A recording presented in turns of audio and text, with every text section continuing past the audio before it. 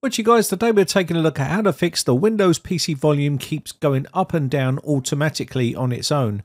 As you can see here, the volume is automatically adjusting itself, and I'm going to show you how to resolve it in this video. Now, this is quite a common problem, and there's quite a few steps to go through, and I'll show you all the things to check on your PC to make sure this isn't happening to you. So when you speak in, it will go higher, and when you stop speaking, it will go lower, and it's quite a common issue. So first off, let's go back into Windows here. This works on Windows 10 and Windows 11. First of all, we're going to open up Discord. So near your user profile, you should see a little cog saying user settings. Click on it. And then once you're inside here, click on voice and video. Now, Discord is a voice application where you can chat and also type up text messages. But this also means that it's going to control your audio. And with any other program that you use, whether it be Discord, TeamSpeak, Ventrilo, if you ever still use those, or any other application that's controlling your voice or controlling audio, you need to check. Now, inside here, you're going to see an area that says attenuation. It says lower the volume of other applications by the percentage when the user is speaking. Set to 0% to completely disable attenuation.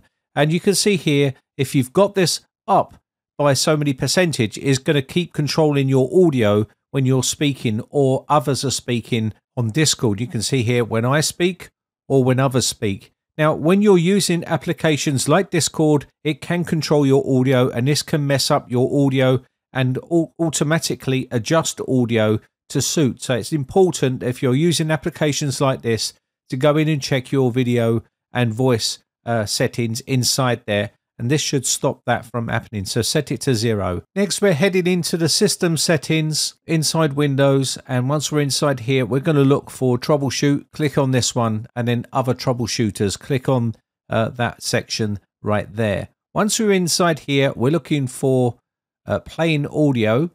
And this is going to be for your audio that you're playing or recording audio. There's two options here available, but playing audio is the one that we're going to click on here. And this will detect any sort of problems. You'll see a bunch of audio devices here, and you can see how many are on this computer here. So choose the one that is causing you issues. But normally this is going to be your built-in audio, which is something like Realtek USB audio or Realtek audio, or other types of audio, whether it be your headphones. If you use headphones for your audio, you can go ahead and turn off effects and enhancements. It's telling you to go to, yes, open up audio enhancements. So click on this part here, and this will just go through a bunch of steps to tell you what to do. So go in here, and this will open up this little speaker properties here. Inside here, there's a bunch of little settings we can mess around with. So in your levels, make sure you got your levels up high, and make sure it's not obviously disabled here. And once you're set inside here, go to advanced.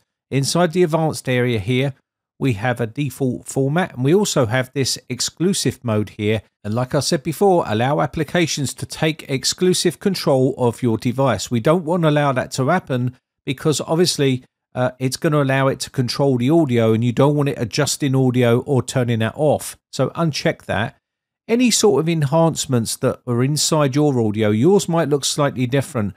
Just uncheck mark all of the enhanced audio features for that particular audio device. Unplug any other audio devices that you have plugged into your computer to stop any sort of confusion, and try to find out what the problem is. Make sure the device status is working properly, and then once you're inside here, check the driver tab, and you can go into the drivers and update your drivers. Click on the search automatically to find drivers for updating. You can also check for Windows updates, for driver updates. You can also head to the manufacturer's website of your motherboard or your audio card and basically get updates from there. And make sure you're using the latest drivers for your audio device so it's working correctly. And once you're inside here, there's some other options available for you. You can see the driver date here, and it will tell you the driver date for that particular driver. Inside here, you'll also see under the update drivers, browse my computer, and then let me pick from the available drivers on my computer. If you're on the wrong driver, this could be causing the problem as well. So make sure you select the correct driver in that list for your particular device.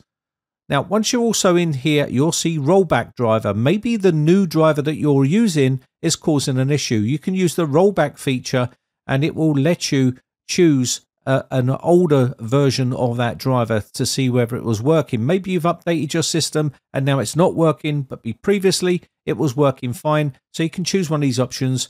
A previous version of the driver performed better, or it was more reliable, and you can check mark this and tell them what the problem was, and then you can click yes and then roll back to an older version of that driver, and hopefully that rectifies your problem. So that's that section over with. So let's go ahead and close these off and move on. So you still haven't finished with the actual plain audio troubleshooter. You can apply this fix here to set it as default if that's what you need to do.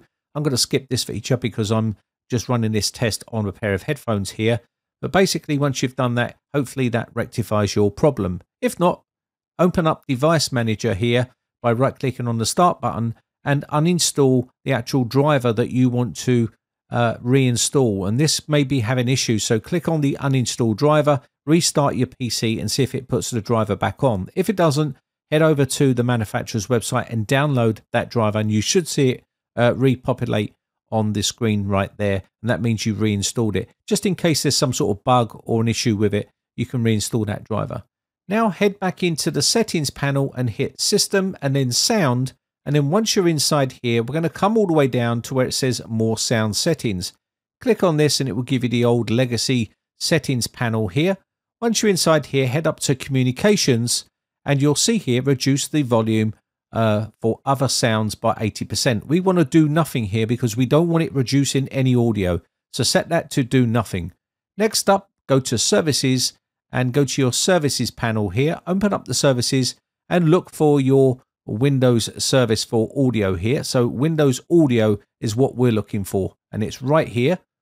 So click on this one and make sure that is set to automatic and it is running okay. Once it's on automatic, you can then go and click Apply and OK. And then you can go up to the top and restart the service. If it wasn't set to automatic, you can restart this service just like so, and this will restart all the services for that audio here. If you had it set to manual, then you need to have it on automatic for it to work correctly.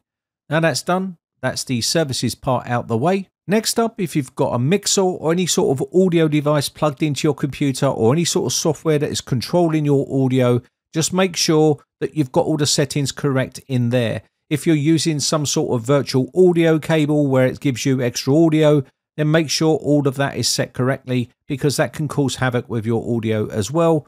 And maybe just take it out of the equation just while you're troubleshooting to make sure your audio is working correctly. So just check all of the devices that you've plugged in and also any sort of software that controls your audio. Other than that, you should get your audio back up and running, and you should take control of your audio volume on your Windows PC. This works for Windows 10 and Windows 11. So hopefully once you've done all these, your system should be back up and running. But normally when your audio is going up and down like this, there's some sort of software that is controlling the audio that is changing the volume to suit other people when they're talking or when you're speaking. Anyway, I think that is going to be about it for this video. My name has been Brian from briteccomputers.co.uk. Just want to say a quick shout out to all my YouTube members. I really do appreciate the support. I shall catch you in the next video, or I'll see you on the Discord server for chat. Bye for now.